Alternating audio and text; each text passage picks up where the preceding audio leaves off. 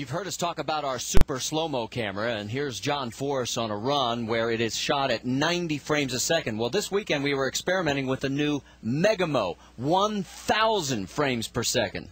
Boy, and I was amazed at what you could see at the super slow-mo, but look at this. I mean, you can see the belts, and look at the tires when they move. We always talk about how much they have to be able to spin off the starting line, and you can see the tires spinning right there. You can also see the individual cylinders firing right there as you saw one out there. Now, this is a good illustration here with Tony Petragon. You see it spinning the tires, and then pretty soon the tire's going to slow down a little bit, or it looks like it's going to slow down, and then the car starts accelerating. Another shot here with some cylinders firing, each one individually. Now remember, that's at about 8,000 RPM right at that point as the car is launching the line. Talk about the tire wadding up right there. When it goes into tire shake, if that thing wads up too much and doesn't spin enough, then it'll go into that tire shake. Let's look at this run right here. Look at it wad the tire up. Now it's going to start spinning.